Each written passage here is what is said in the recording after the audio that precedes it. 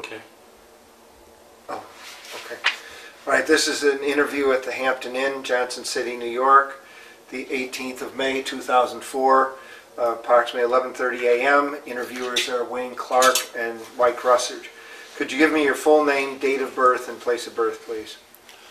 Carl Newton, Lockport, New York, and 16th of January 1925. Okay. Do you remember, well, first of all, your educational background prior to entering service? What was your education? I had 3 years of high school. Instead of staying and graduating, I volunteered for the draft. Okay. Where were you, and do you remember your reaction when you heard about Pearl Harbor? I was home, and my mother heard it on the radio and told me about Japanese bombing Pearl Harbor, and I didn't even know, never heard of Pearl Harbor, and I didn't know where it was, but I was very concerned when I found out it was relatively close to the United States. Mm-hmm. Okay. Now, when you volunteered for the draft, did you want to go into the 10th Mountain, or did you have any I didn't know knowledge about of the it? 10th Mountain. Okay. How did you end up in the 10th Mountain? Well, I wound up in the Tank Corps in Fort Knox, Kentucky, and during one of the interviews, this officer who told me about the various opportunities for volunteering. He said you can volunteer for the ski troops or the paratroops. And I said, ski troops, tell me about the ski troops. And so he said, are you a skier? I said, well, somewhat. Because I did start skiing when I was about 5 years old, and had my first pair of skis when I was 6. And I wasn't a great skier, but we didn't have great hills in Lockport. We were right on the escarpment, though we had a good hill in the backyard that we skied on. And I didn't think any more of it. About a week later, first sergeant called me, my name, he said, report to the orderly room, and I was pretty much a screw-up, so I thought I was in real trouble probably. And so I went to the orderly room, and he said, you've been transferred to Camp Hale, Colorado with the ski troops. And he said, this was Wednesday, he said, report to the orderly room every day and we'll find something for you to do, and on Monday you're going to ship out. I said, how about a 3-day pass, Sergeant? He said, okay, and he gave me a 3-day pass, and I got on the train, went to Lockport, and come back on Monday, and they gave me a great long strip of ticket, Pullman and meal tickets, and shipped me to Colorado, and I arrived in Denver on Sunday night, and the guys were just going back from weekend passes, and they said, what are you doing here? And I said, oh, I'm going to be in the 10th Mountain. Oh, he said, you poor son of a gun. I said, you're crazy to join this outfit now. Anyway, it was, I got to Camp Hale that night, and it was just 0 and 3 foot of snow on the ground. And I was in the 90th, which was when the 87th went to Kiska, they formed the 90th Regiment. Well, then when the 87th came back, they broke up the 90th, and I went to 86 and stayed in the 86, C Company 86 all through the war. And it was a good outfit. Oh, can you talk about the specialized training you were given, some of the... Well, we were out on skis and snowshoes all winter.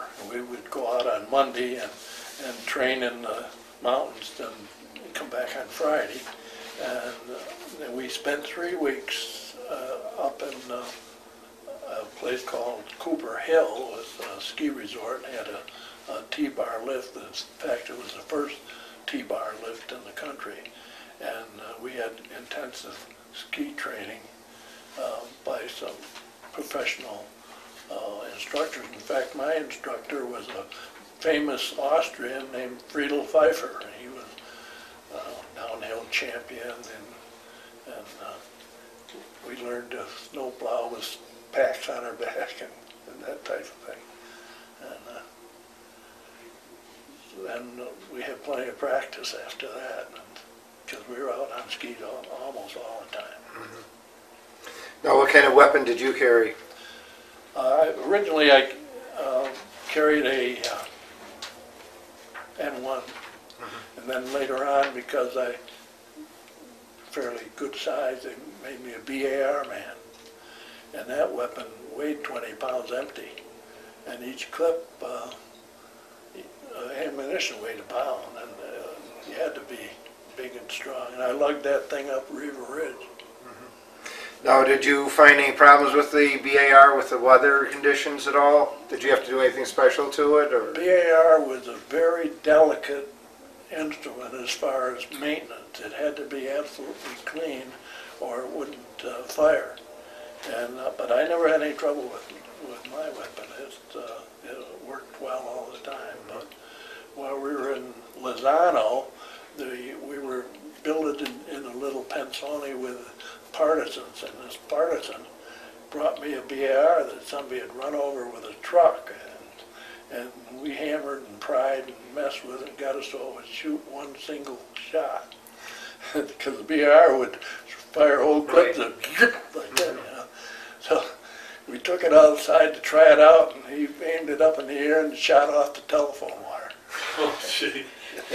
How many times could you do that? But it would only shoot one shot at a time, so it wasn't worth it, that's for sure. Did you leave the bipod on the end of yours? No. You took it off? Took it off. You didn't need any extra weight, and you didn't need to have that bipod. No. But it was a very accurate weapon for the firepower. In fact, when I became squad leader, I kept the BAR,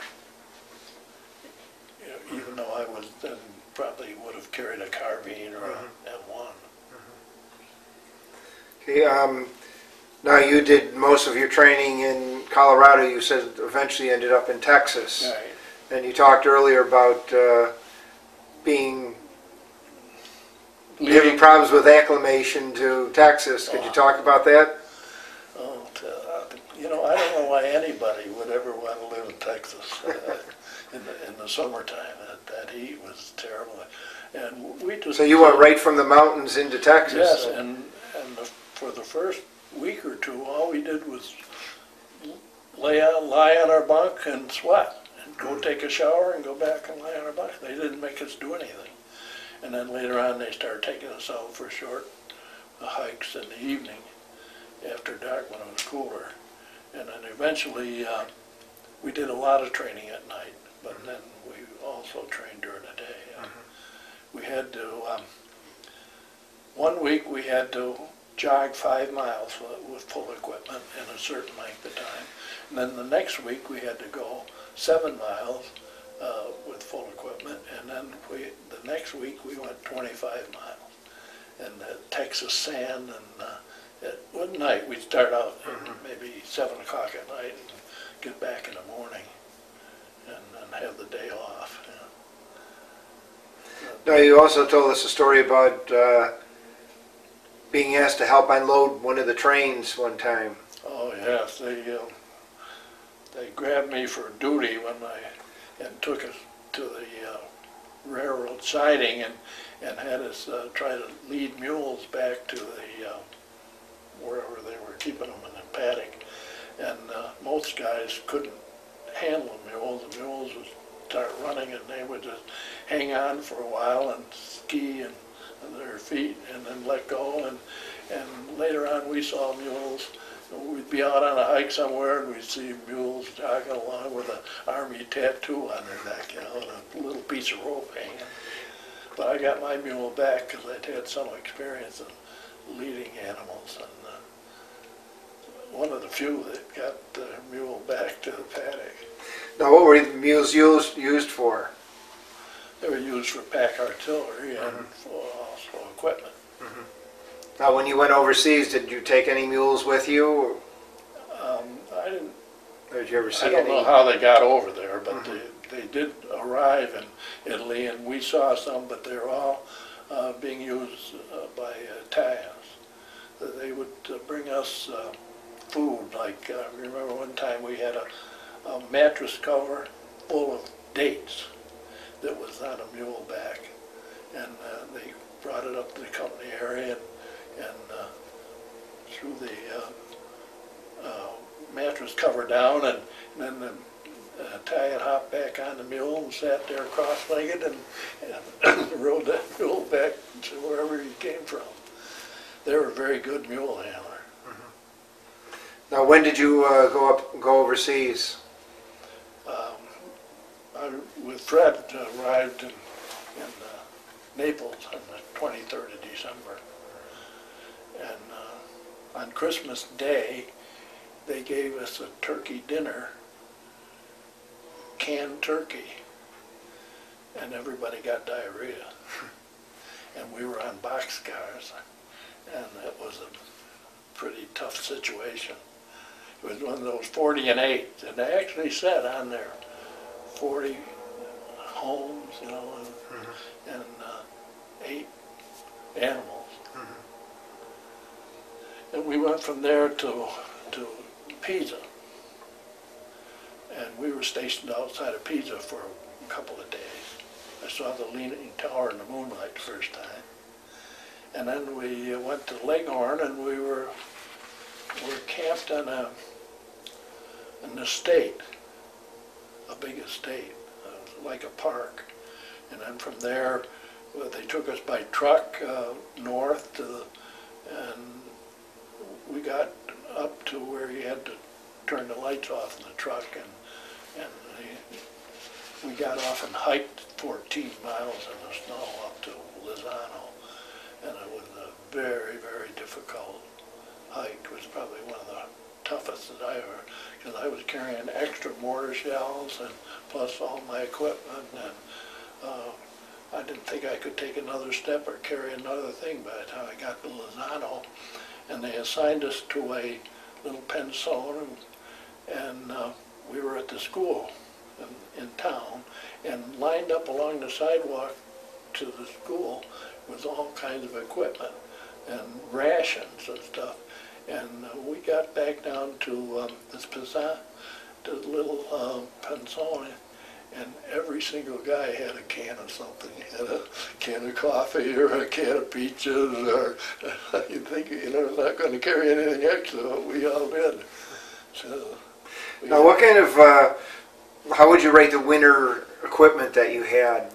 Could you describe it and tell us about your equipment? it was well tested up on Mount Rainier earlier by a group of 10,000 people when they were stationed out in California at Fort Lewis.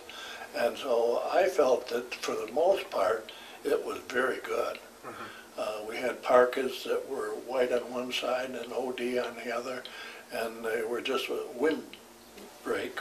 They had a hood with fur on them. We always took the fur off because our breath would freeze on the fur, and it was uncomfortable. And we used that when we were training, and then when we come into bivouac at night, we had a jacket called a piled jacket, and it had buttons, but they were large, with large buttonholes, so you could, I suppose, button them with your mitts on, you know. And we had what we called bunny boots. They were felt boots. We took our ski boots off and put our bunny boots on. And then at night when we got in our sleeping bags, we had double sleeping bags. The inside bag came up to your neck, and the outer bag had a hood on it. And we would put all our ski boots and all our extra clothing inside the outer bag because it would freeze up at night, and if your ski boots were frozen, you couldn't get them on, you could be court-martialed, because we wouldn't be any good with ski boots we couldn't get on. So that was important, and I felt that I never got cold in the sleeping bag except once. We were caught in a blizzard up in a treeless mountain above tree line, and we built a wall out of snow blocks for a windbreak, but I was uncomfortable all night, and the next day we dug a snow cave, and three of us stayed in that snow cave for 2 or 3 days until the blizzard blew out. But the problem with that was it was on a cornice.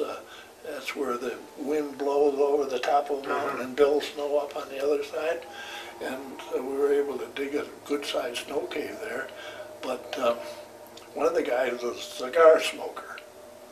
His name was Abe Tatum. He was from Oklahoma via California. But anyway, he was trying to light a cigar and he couldn't keep the match lit. And finally it dawned on us that we didn't have enough oxygen. So we dug our way out. And after that, we had a ski pole up, and we jiggled the ski pole so that we get oxygen in there. Because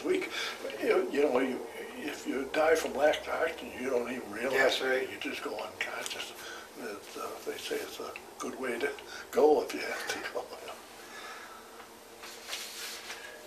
Now, your first action was on Riva Ridge. Well, we had artillery fire when we were up in Lozano, but it was kind of a iffy thing.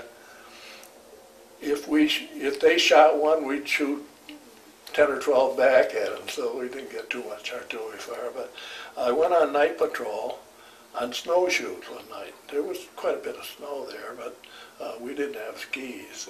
I guess there were a few skis, but we didn't have them.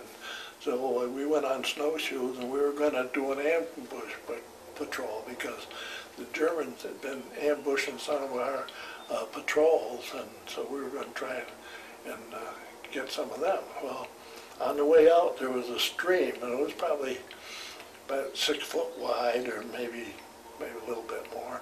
And the guys are running, jumped across the stream. Well, I ran, and just as I went to jump, I stepped on my snowshoe, and I went flat into the water. And so I had to lay out there in the snow with wet gear for a while. But we didn't encounter any Germans on that patrol. So I really never got shot at until I got on Riva Ridge. Okay, could you talk about the action at Riva Ridge and from your perspective? Well, of course, we climbed it at night. We had to cross a stream with a temporary, like log bridge, and on the way up, we couldn't see anything, couldn't really know what was going on. There were fixed ropes here and there on the real steep parts, and I remember a guy said, "Oh, I lost my helmet," and we heard a little clink way down. I said, "Oh my God, where are we?" Well, we got up on top of Riva Ridge, and it was foggy, and so we were well covered, and the Germans were all in bunkers. And some of the guys went down and woke them up with a rifle pointed at them, and we captured a lot of them. In fact, I captured a guy. He surrendered, really. He running down across this hill on top of the ridge, and he was dressed in white like we were, and I thought it was one of our guys. Well, he got maybe 100 feet from me, and he dropped his pistol belt and threw his rifle down and put his hands up, and he come up, and I realized it was a German, and he said to me, "Got an American cigarette?" He spoke pretty good English, and he said he'd been freezing feet off up there for 3 months, and he was glad to get out of there. Because all they did was observe. They were artillery observers. They didn't have any artillery. They would just call it back to the artillery emplacements, and then they would shoot. So every time anybody did much of anything, they would throw a shell at us. And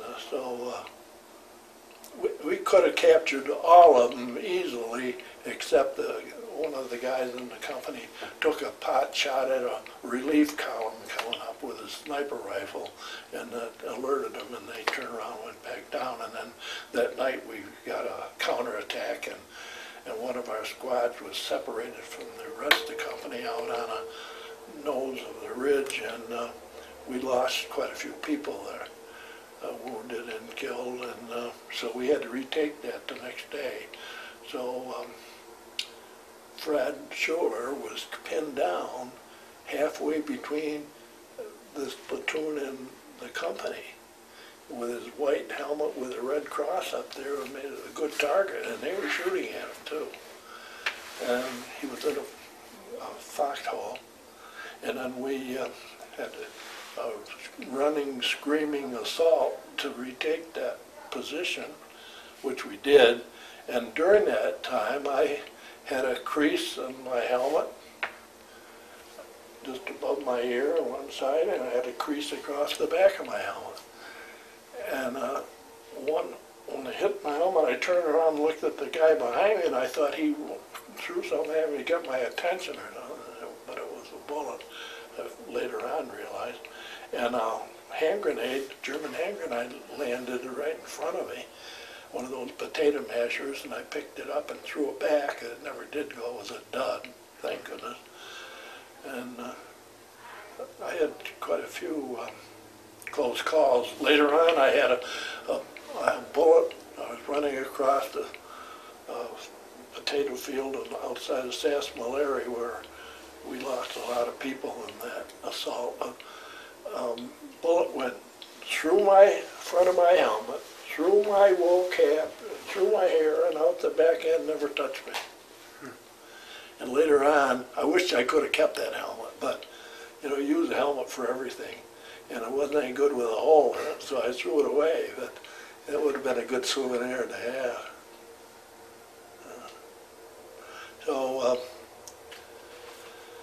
Up in Riva Ridge after that assault, it was a very difficult night that we put up because there were German wounded people out in front of us, and there was one guy was screaming and that he was freezing to death, and would we help him?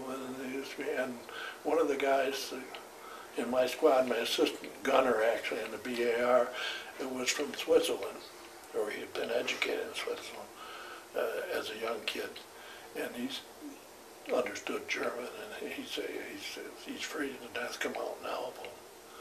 And we did, and the squad leader interrogated him, and he was a captain, and but he was all shot up real bad, and he didn't make it. That was the trouble we had. We couldn't get our own wounded off until later on they built a tramway, and it took our wounded people down on the tram. And the guy, Paul Petzold, he was famous mountaineer. Later on, he started the outdoor bound schools. Oh, yes. And he was assigned to build that tramway. Now, how can you talk about that? How was that built? How did they? Well, there was a huge rocket at the bottom, just across the stream where we started, and they anchored the cable there, and then ran the cable up the mountain, and then they fastened the litters to the cable, and it was kind of a hand thing, you know, run them down. I mean, it was a fun ride if you weren't wounded. We had to walk down. See, the Riva Ridge was very steep from the American side. On the other side, it was gradual, and the Germans could actually drive up there with a jeep. It wasn't easy going, but they could get up there, and of course they could just hike up. But they never expected anybody could ever climb from the other way, and so they didn't man any positions at night. And we were lucky there, because they could have rolled rocks down and knocked us off the mountain. It would have been absolutely shooting fish in a barrel, you know, because it was so difficult. There weren't any trees at that time. Now, when we went back in '95, it's all second growth trees. But the Italians had stripped the mountain of wood for fire. So at the time of the battle, there was no vegetation at all.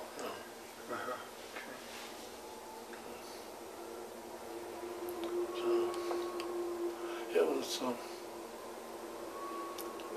difficult, but it was a thing I'm glad I did. Mhm. Now, you received a Bronze Star also. Where did you receive yours? Sassamolari. That's where I got the bullet hole in my helmet.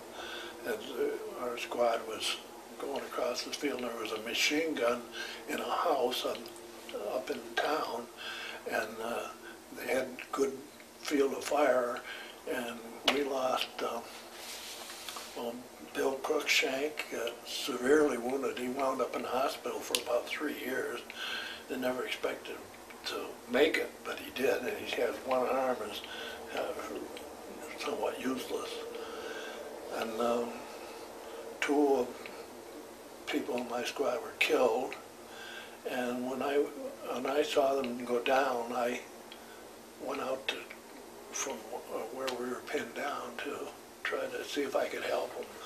And when I got out there, I found they were both dead, so I got back behind this wall that we were pinned down behind. So that's what I got the Bronze Star for. Okay. Yes, would you tell us about the rest of your time after? Well, from Sassamolari, we went over to Grande Diano, and we were there for quite a while, and we had a tremendous amount of artillery fire. Every day we would get artillery fire, especially around dinner time in the early evening. And artillery observer of our side came up. We had our foxholes were dug on the forward slope, and we had dug a trench between our foxhole and back so that we wouldn't have to expose ourselves on the ridge going to our foxhole. And this artillery observer came up with his map and a plastic envelope, and it shined in the sun, and his binoculars hanging around. It was a sunny day, and I'm sure that he was just advertised that he was there, and he got in our foxhole, and I was in there with my squad leader. I was assistant squad leader at that time because Bill Cruikshank had been wounded and was in the hospital, and he started calling fire from our foxhole. And sure, boy, we got an awful bombardment. We had a tree burst right over our hole, and it killed my squad leader and practically blew the leg off of this artillery observer, and I got one little piece of shrapnel in my leg, and that was all. I dug that out myself.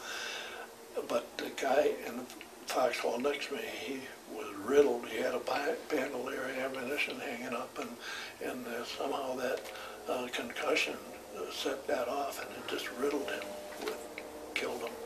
And another guy had both knees. He was sitting in the trench with his knees exposed. He got both his knees. And I never did hear whatever happened to him. Well, I wish I had followed through, but I never did. I had many other things to worry about after the war. You said this fella had called the artillery fire in. Was that friendly fire that hit you? No, he was calling artillery fire on the Germans who were down in the valley, and then they reciprocated with a big bombardment. Oh, I see. Okay. Do you feel they saw him, quote, saw him because of the flashing of the map and the binoculars? They knew where he was, yeah. Yeah.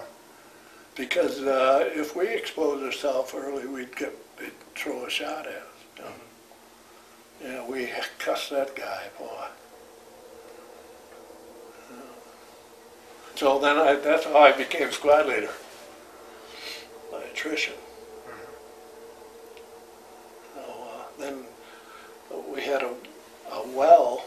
There was a house up there in Grandiano, and the Germans polluted it, and almost everybody in company got hepatitis. And I wound up in the hospital for 3 months. And that's where I was all through the rest of the war, where Fred had to slog all the way up through the Po Valley. I missed all that. And I got out of the hospital after the war was over. we were up in Trieste area at that time because Tito was threatening to retake Trieste. And so, but we didn't have anything to do. We had a really great time. We'd get up and have morning formation, and then we'd be free the rest of the day. And we went hiking, and we went trout fishing in an ice stream. Boy, that was a beautiful area. In the steep mountains and narrow valleys. And in fact, there was a hotel there. It was a winter resort. There was a hotel there. They had a climbing wall in the gym. And now climbing walls are becoming popular. And theirs were a steel, well, like a big, I'm going to say, staple in various routes up this wall for your hands and your feet. And Fred was up, learned how to climb glaciers, and I was in the hospital. It sounded like you must have been seriously ill if you were in there for 3 months. Yeah, at that time, they were very concerned about it because it could damage your liver, and so they did keep us in the hospital for a long time. Today, I don't think they would do. They probably have medication. Yes.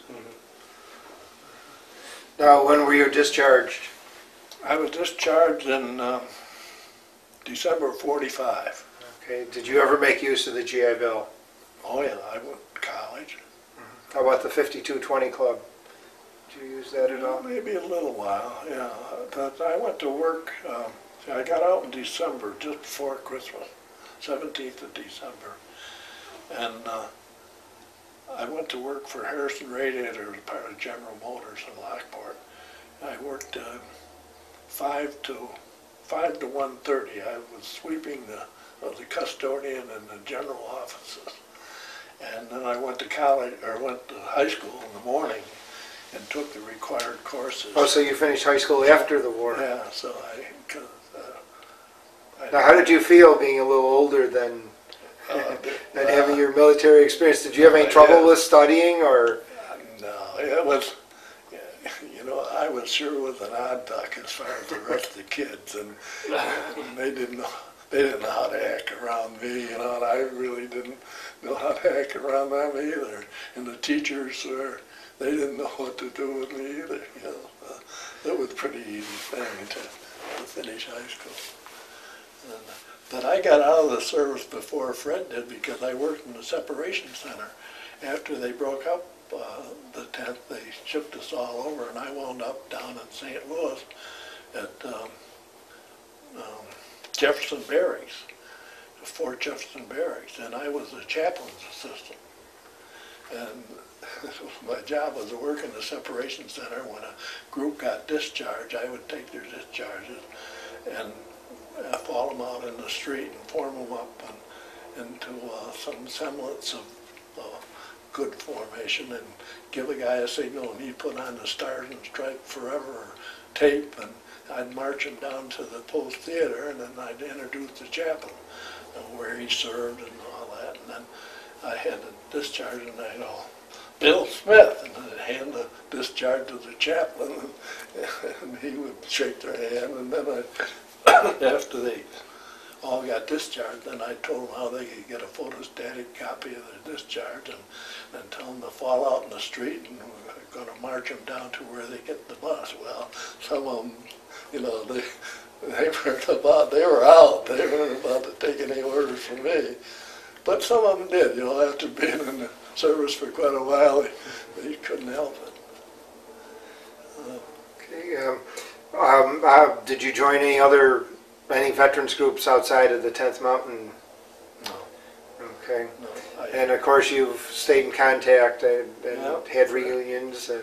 Oh yeah, Fred and his family, my family went to reunions all over the country. How do you think your time in service affected your life or changed your life? Well, I think it had really a tremendous effect on my outlook and life, and I feel the training was something that too bad that every young man can't go through, because I think it gives you a sense of patriotism and a feeling that so what, you know, that like Fred said, don't sweat the little things. You know? Do you think you would have gone on to college if it hadn't have been for the No. GI Bill? I probably would have worked in Harrison Radiator Division of General Motors. My brothers, two of my brothers did, and my father did. Everybody in Lockport practically worked for General Motors.